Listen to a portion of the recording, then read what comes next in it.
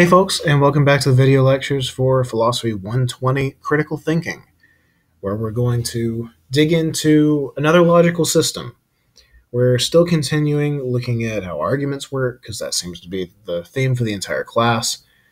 But more specifically, we're looking at different ways that we can critically examine the arguments and the reasons and the positions that are offered to us by people everywhere. And so, while last unit we started looking at categorical logic, a very old system that still does wonderful results today for analyzing relations between things and categories, we're going to start looking at a more modern system, one that is more widely used by logicians today. And while this isn't a logic class, well, we're not going to dive super deep into it. Learning the system of how propositional logic works will go a long way into showing us how we can understand how arguments fit together, how we can work with different sorts of statements, and how we can analyze things that our last system just can't quite cover. So, in this lecture, what we're going to do is we're going to hit the introduction overview for what propositional logic is and how it works. And then we're going to spend the rest of the lecture hitting up a couple of the basic concepts that make the thing work. Namely, what the basic terms and symbols are, and how we write out and work with arguments in this system, and how we can start analyzing these for validity. Because, depending on the system, we've got different tools available to us. This lecture is, I'm going to just straight up admit it, it's a lot of vocab and it's a lot of technical terminology. But if you take it slow, if you bear with me, I guarantee it's going to be very helpful compared to just making your way through the book. So we don't have a whole lot in the way of colorful illustrations or fun anecdotes, but it is, I think, a interesting and very useful topic to be aware of. You're taking your first steps into the wider world of logic, of pure logic. So, speaking of logic, last unit, as I said, we looked at categorical logic, the system that's been around since Aristotle's day 2,500 years ago. And while you might have found it cool or useful in a lot of ways, because for one, it is, both for uber nerds like me, and just because once you start trying to apply it, you find uses for it all over the place. You can catch sentences or syllogisms or arguments that use the same structures that Aristotle himself identified nearly 3,000 years ago. And while you may have found it cool or useful, you probably also found that it doesn't cover nearly everything. In fact, there's a lot of statements and a lot of just arguments that can't be expressed using the rules of categorical logic as we study them, which are the basic and classical rules that have been around, as I said, since Aristotle's time. It's still used today, but it's honestly mostly found in classrooms. It's something that's largely taught in either critical thinking courses like this one or in introductory logic courses to help show how logic and argument fit together, how we can critically think using formal systems with set rules and terminology to analyze arguments and ideas. And so what we're going to be doing instead is we're going to be looking at something called propositional logic. So where categorical logic handles the relations between categories or groups of things, we're going to be working with a system this unit that deals with formal relationships between statements and compounds of basic statements. So it doesn't have to do with concepts necessarily. We're not looking at and analyzing the connections between ideas or anything like that. Instead, we're looking at the formal, the structural, and the organizational relations between different statements. And so what we have is a system that allows us to look at the structure of an argument, at the structure of the things said, and draw valid conclusions based on that, based on the arguments and the reasons that have been said. So essentially, we're continuing an examination to those G conditions for what constitutes a good ground for believing the conclusion of an argument. But we can't forget the lessons that we learned on working with A and R conditions, having to work with the acceptability of premises and looking at how relevant they are to the conclusion. So we can't forget those past lessons, even though they might seem far removed from the stuff that we look at. So, categorical logic used a few basic terms to construct its different types of statements. Categorical logic used all, no, some, and are to construct the four different statements, those A, E, I, and O statements. And it used those in different combinations with different categories of things. You could build each of the four statements just using the four words here and swapping in even variables like letters in exchange for the categories you're working with. And you got statements like all men are monsters, some pigs are not nice animals, etc. Propositional logic has its own set of basic terms that it uses to build the statements and the arguments that we analyze. Namely, it uses not, and, or, and if, and then as its basic terms. And it uses these to link together simple statements or propositions. That is, pretty much any sentence can be swapped out for one of the terms we're going to be working with. And we link them together using these four terms here. And let me get my little laser dot so we can better see this. So instead of using all, no, some, and are, we'll use not, and, or, and if, then.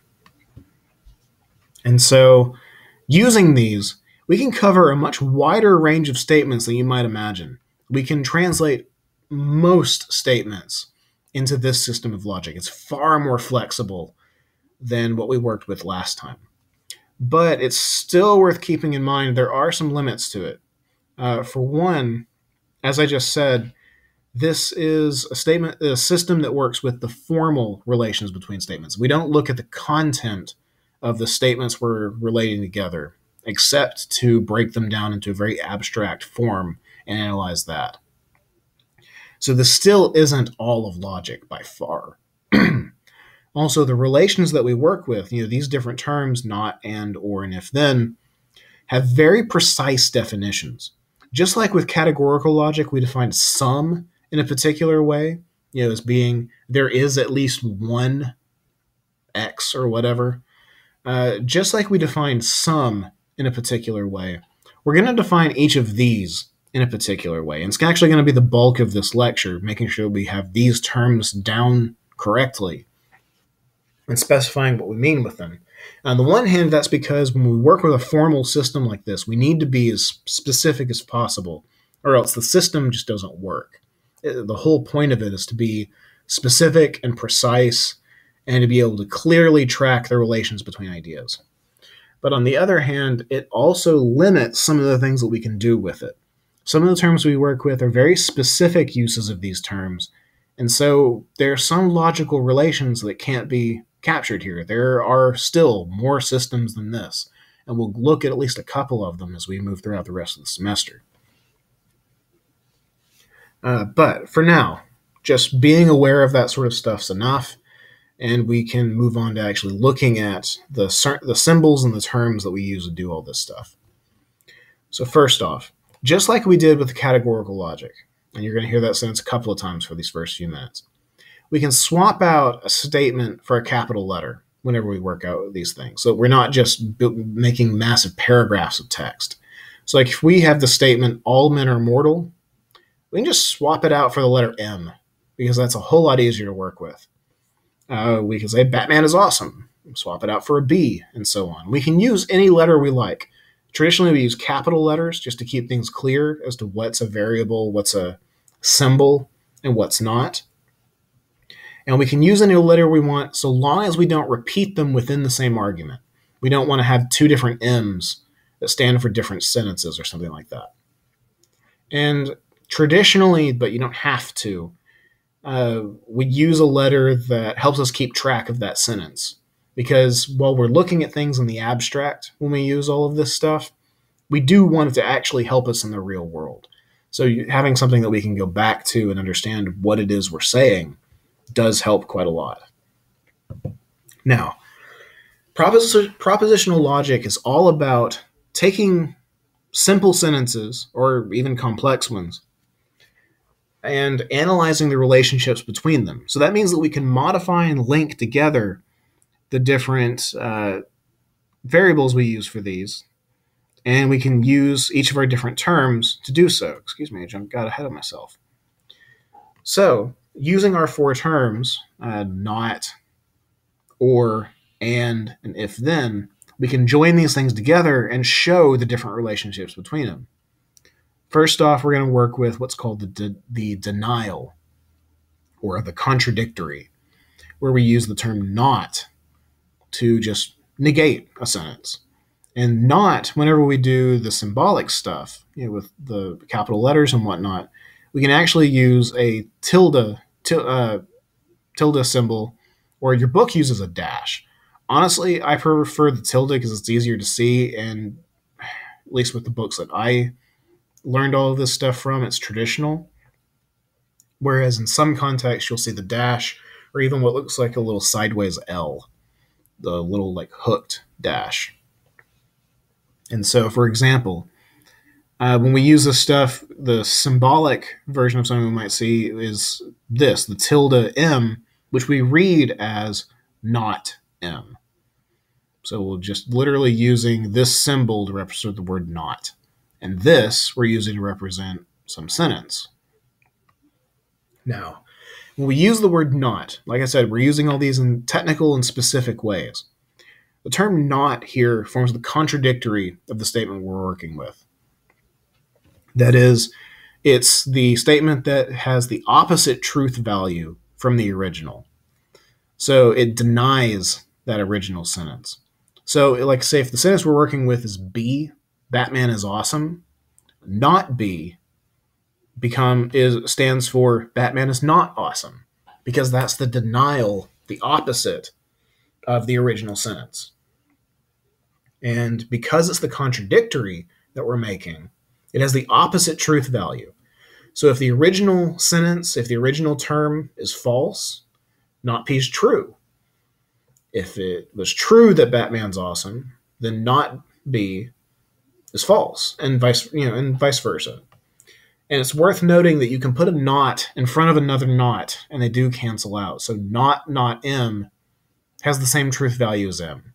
You're saying you're denying the denial of M. And so, yeah, not's rather straightforward. You stick a dash or a tilde in front of the sentence you're using, and it has the opposite truth value. You just literally deny the sentence. Now, the other things start actually joining different sentences together. And is probably the next most straightforward term. And, as far as we use it, is represented by a dot, joining two different terms together. And it joins these two statements together in what we call a conjunction. A conjunction is true if and only if both of the two things that make it, up, the two components, are true, what we call the conjuncts. So, and joins two sentences or terms together, and we basically treat that as a new separate statement. So the whole conjunction is something that we can treat as being a true or false sentence. So like if we're working with the sentence, Polly is pretty and Polly is sweet. This is the conjunction of two different statements. Polly is pretty and Polly is sweet. And we join them together with that and symbol right here in the middle. Now, once we've done that, we can take this new sentence, P and S, and treat it as its own sort of thing. We can say that P and S is true, or P and S is false. And it's only true when both of the two parts that make it up are also true. So P and S is only true if Polly is pretty is true and Polly is sweet is true. And we can join anything together. Technically, while we don't do this in English very much, we don't generally say very random things with the word and in between. We can totally do that in logic. So we can say the USA is the greatest nation on earth, and Canada is cool, and it just becomes U and C. We might say that spiders are arachnids, and green is a color, and that's a perfectly valid conjunction. They don't have to have anything to do with each other. But the conjunction is only true if both of the components are true. So if either one is false, we treat the whole thing as false. And these are things to keep track of. These little details on when these are true and false, this is stuff that you do need to know. Now, or operates in a similar way to and. we represent or with a V symbol, coming from the Latin word vel. And you might use either a very large one or a small one. I tend to use the small just because it's a lot easier to type. And we refer to or statements as a disjunction. So and conjoins things. It joins things together or with each other. A disjunction separates them, in a sense. A disjunction is true if and only if at least one of the two component statements are true, if the two disjuncts are true.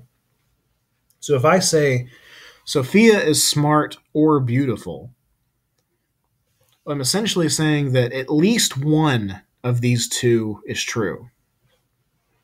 And we show this as S or B. And so long as one of those two is true, the whole thing is true. Now, usually, you can pretty much assume that in this class we mean this in the inclusive sense. That is, at least one of the two statements is true, but both of them could also be true. We literally mean at least one is true. In some instances, you might run into an exclusive or. And this is the same sort of thing, but instead of saying that at least one is true, it also says, but not both of them are true. So if this were an exclusive or statement, Sophia is smart or beautiful, you have to pick one. Both of them can't be true. But usually there'll be some kind of a sign that you're working with an exclusive or. In our case, usually we're going to be working in the inclusive sense. So if we mean exclusive, we'll slap on a conjunction on there as well and say, Sophia is smart or beautiful, and she can't be both smart and beautiful. And so there'll be some extra little thing on there. Or some other versions of propositional logic will have a separate symbol for the exclusive or as opposed to the inclusive or. It'll be like a V with a line under it or a V with a circle or so on. There are different ways of showing those. But generally, we're going to use this in the inclusive sense. So a disjunction or statement, true so long as at least one is true and possibly both. But so long as at least one of them's true, the whole thing's true. Now, our last major term is the if-then statement, what we call the conditional. And we represent this with a horseshoe symbol in between the two terms. And so the horseshoe goes in between the antecedent, that is the first term of the if-then, and the consequent, the second term. So if we've got something like, if the sun is shining, then it's a nice day. This is an if-then statement that has a condition. If this first one's true, then the second one's also true. It's almost like a mini argument, but don't use premise and conclusion. That would be a mistake. So with this if-then statement, we write it out as if S, then N. And it's worth pointing out that perhaps even more so than the other things we've talked about, these conditionals have a very specific meaning used in logic. That if this first one is true, the conclusion is also true. They're true at the same time. But on its own, the horseshoe symbol type if-then does not mean any other sort of connections involved. It doesn't mean that one causes the other. It doesn't mean that one implies the other or anything else. All it says is that if this first one's true, the other one's also true. So they could have nothing to do with each other and just they happen to be true at the same time. And that makes the conditional true. You might say, well, if the moon's made of cheese, then Richard Nixon's president. So long as the right conditions are met, that can be a true conditional, even though they have nothing to do with each other. As far as the technical definitions go, conditionals, whereas like with the other statements, we've looked at when are they true? Like, or disjunctions are only true when at least one of the two parts is true. Conjunctions are only true when both of them are true, and so on. Conditionals are only false if the antecedent's true, or excuse me, if the antecedent's, yeah, if the antecedent is true and the consequent false. I was reading off the wrong line because I've known this stuff for years. So yeah, conditional, only false when the antecedent's true and the conclusion's false. So basically, if you have a tiny invalid argument here, if you want to borrow the concept, this is not the right terminology to use, but if you have something like that going on, the conditional's false. It's worth noting that it is actually possible for both of these two statements to be true, or excuse me, for both of them to be false, and the whole conditional is true. Say, if unicorns are blue, then they'll look great at my party. It may be false that unicorns are blue, and it may turn out that they clash horribly at my party. But that doesn't make the conditional false, oddly enough, because of the very specific meaning we use when we work with this symbol. It's probably a little bit odd, but honestly, this is one that you probably just need to go with me on. When we talk about the conditional, we're using the very specific meaning of if the antecedent is true, the conclusion is also true. The fact they're both false doesn't actually violate that. The only time that condition, the only time that that meaning is violated is when this one's true and this one's false. So long as that doesn't happen, the conditional is a true statement. Now, the last thing you need to know about the actual symbols themselves is that they can be grouped and combined together just like you would in math. That is, using parentheses and such. So like where in math you would use parentheses to group together, different addition terms or however else, however you wanted to write out your equations, you just use parentheses and brackets. You can do the exact same thing here in logic. So like say if I wanted to build a more complex statement where I said if P or Q is true, then not R is true. I can do it. I can make a crazy complex sentence or statement here that goes all the way across the screen, and the whole thing works. But to be clear, I need to put things in parentheses to show where all the symbols go with each other. Because if I didn't have the parentheses, you wouldn't really know whether it's P or if Q then not R, or whether you meant P or Q then not R. You might wonder where. Basically, you just don't know which of these two symbols the Q would go with in this instance. So using parentheses is just good practice to go with. It's a good best practice to keep in mind and keep going with. And don't worry, the examples that we go into are not going to be crazy complicated. You're probably not going to see anything much more complicated than this sentence right here out of all the homeworks, because that's the sort of stuff that Intro to Logic goes into, and that's just not what this class is about. This is meant to be a basic and fairly quick look at propositional logic, so you can get used to how the thinking works and how the rules work, and so you can use it. But we're not worried that you get like full mastery over the system or anything like that. Now, we can get even more specific on our definitions for all this stuff if we start including what's called a truth table to lay out the definition of each term. And your book does this quite effectively. I'm not going to lay out truth tables for each of the different terms here on the lecture, simply because working with tables in Google Slides is a pain in the butt, and it takes a massive amount of time to get all the formatting right and to get all of the symbols inserted and everywhere. And truth tables get very large very quickly depending on the sentences you're working with. So we only have a few examples of these. But in general, a truth table is a table that shows all of the possible truth values for a statement or an argument.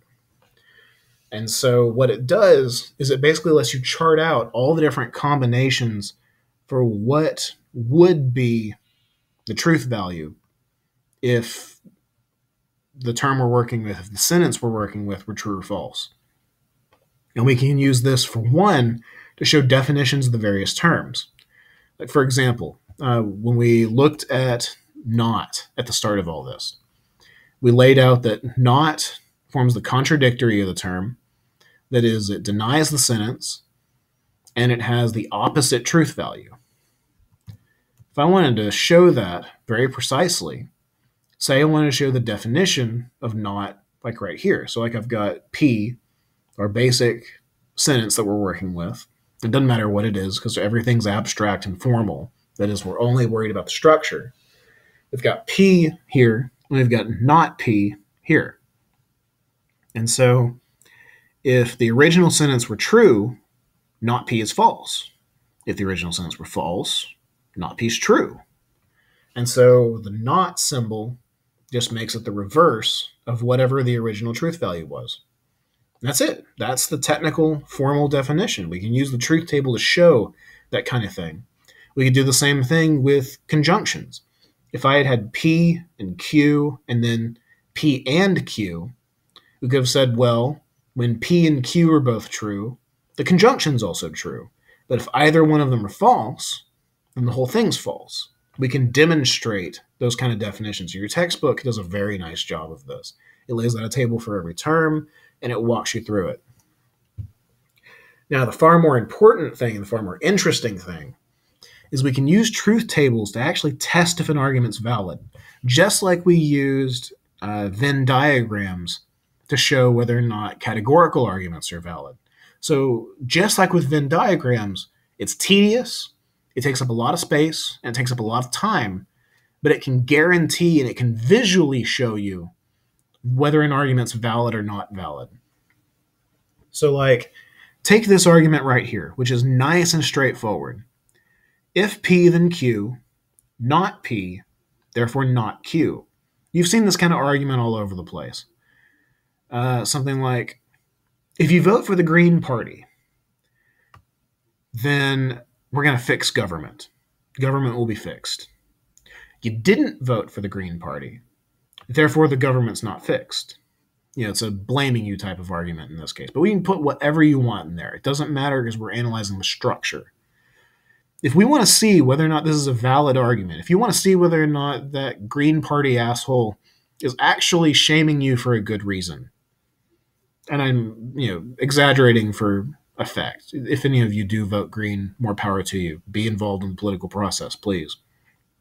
But if you say one to check that, if you want to see whether or not it's a valid argument, you could do our previous stuff and you could see if you could come up with a counterexample and all that sort of thing.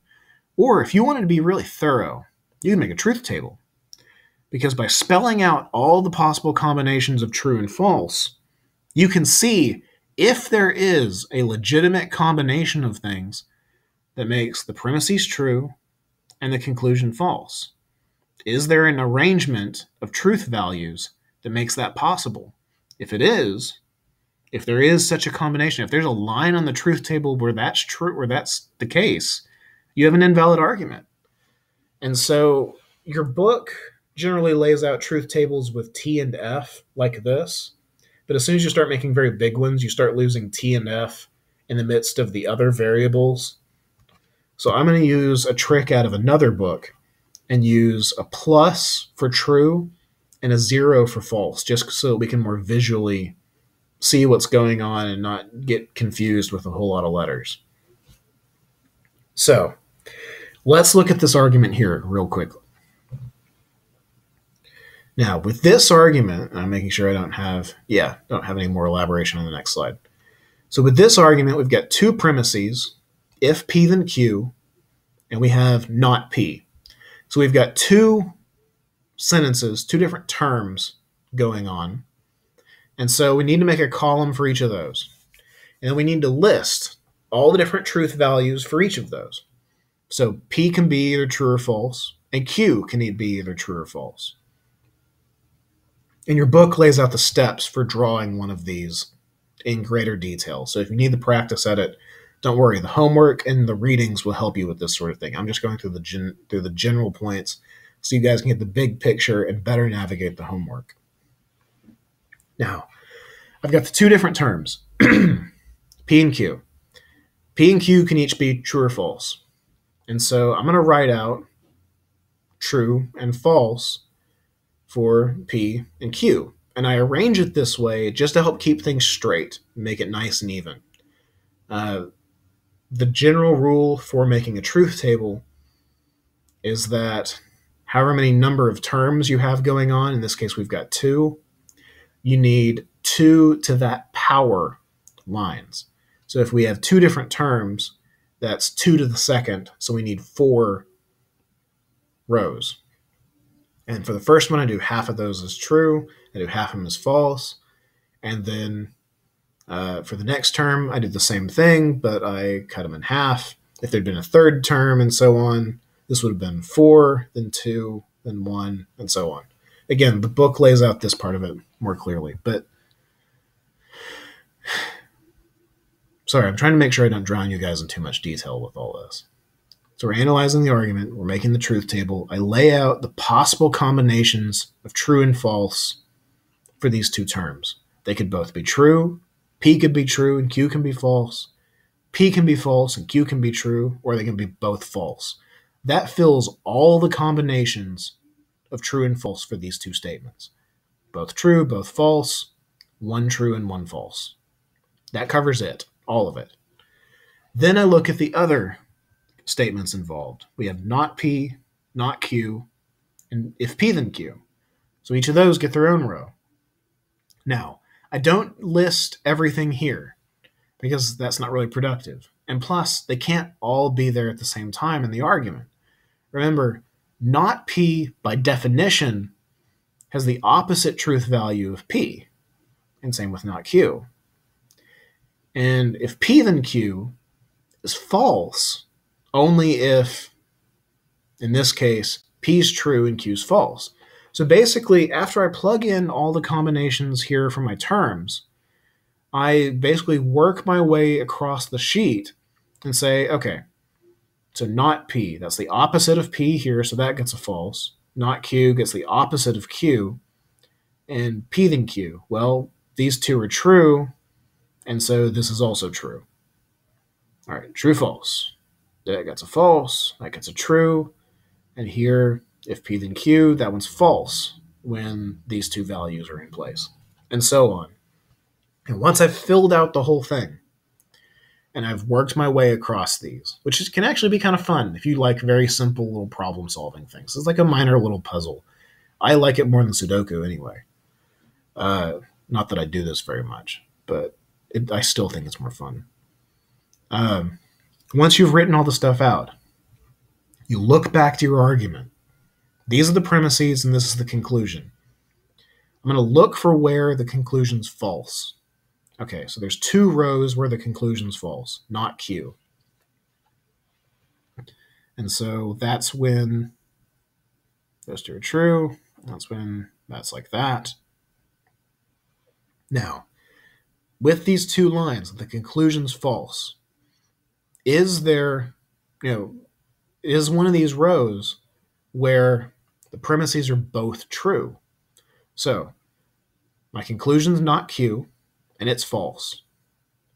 That's good. I'm trying to see if there's a line where this is an invalid argument. So it's false. I look at one of the premises. Okay, so that's false. That's not going to work for me. An invalid argument has to have a false conclusion and true premises. That one's false, so that line is not my invalid argument line. So I only got one other option. Let's look. Not Q is false. Good. One of the premises is true, not P.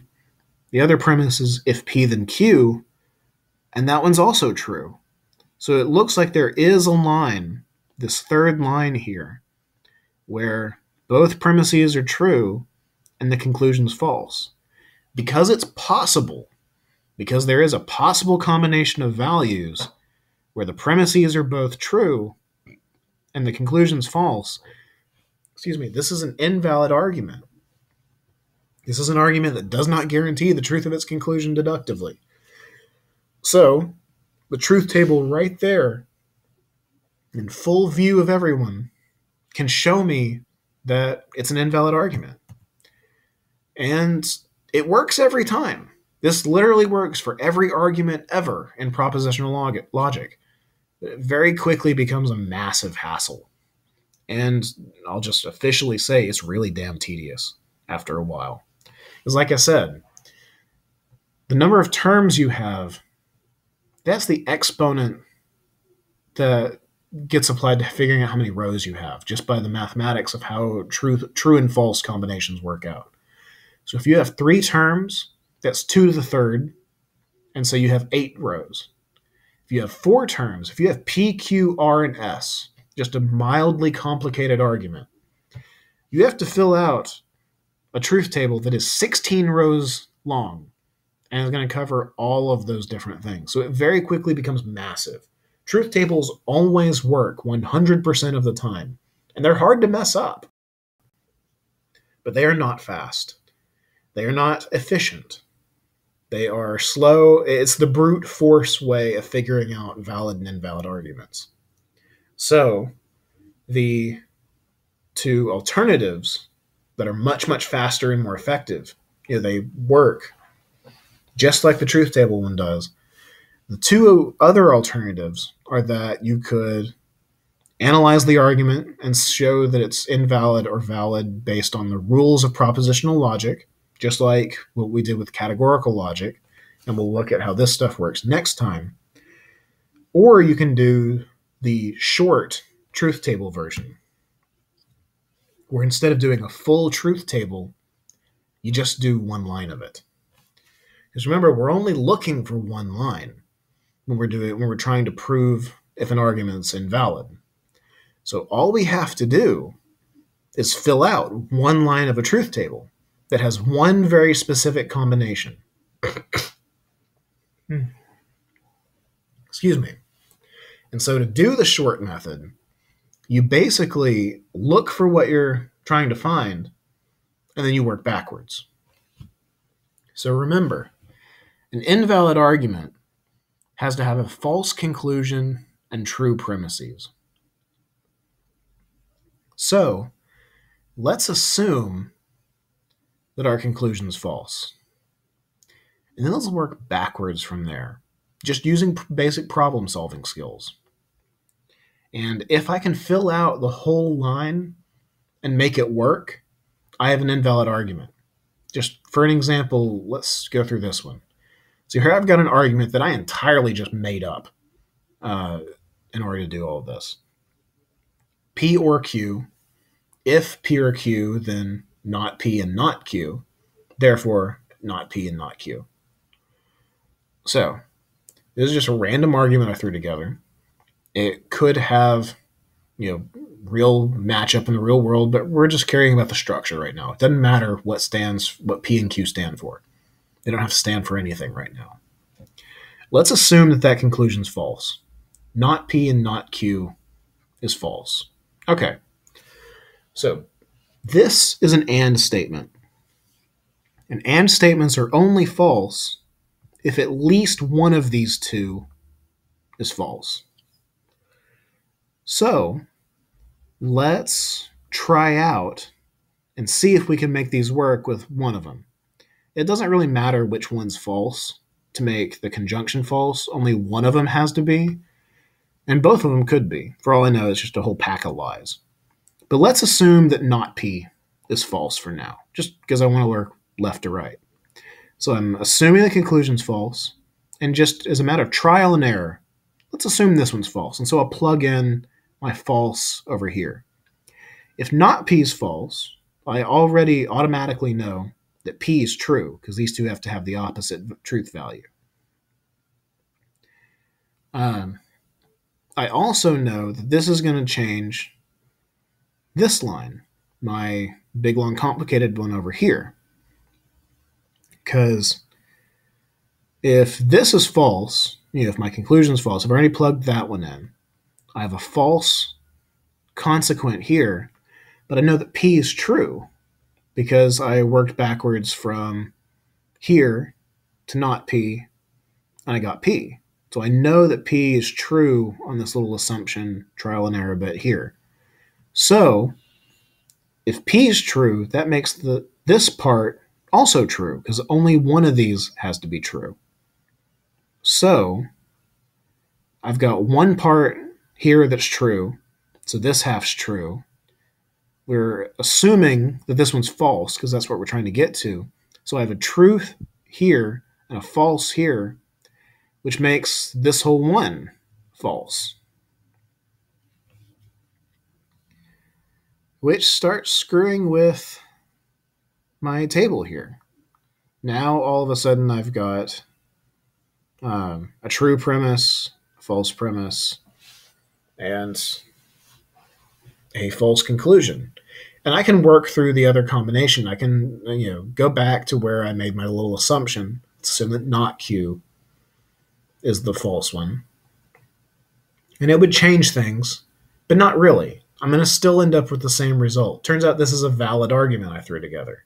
It's an example of what's called modus ponens, a very basic valid argument form. So it turns out that I can't actually put together a line on this table that has true premises and a false conclusion. I can keep trying it, but I just can't do it. So in this case, this is actually a valid argument. I can't find a line on the truth table that makes things work out to be invalid. Now, I know that's all probably pretty quick because we went from defining the terms to determining whether an argument's valid or invalid very quickly. But the book goes a little bit more slowly, and it's going to insist that you work on practice problems and you look through examples and things. And it also has some far greater detail on how to translate English sentences into propositional logic. That is, it's got things to watch out for. It's got lists of how different phrases translate over to English, stuff that ends up just being very tedious, and I end up reading the book to you. So I highly recommend that before you go any further, you do really start to work on those first couple of parts of the homework, at least through this first chunk of the reading. I highly recommend it. The practice will do you a lot of good, and it'll help you get the hang of the concepts that we're working with. Now, next time, we're going to talk about some basic proofs with this sort of logic, as well as some of the basic patterns that show up in our everyday reasoning. We're going to name a couple of the basic forms that we use for different things. And so we'll get some good practice in for actually doing proofs, determining whether arguments are valid by another method, and just seeing what this stuff looks like in full practice, full use. Until then, though, do the readings, do the homework, get some practice in. Feel free to shoot me any questions you have. I'll be more than happy to answer them. And until then,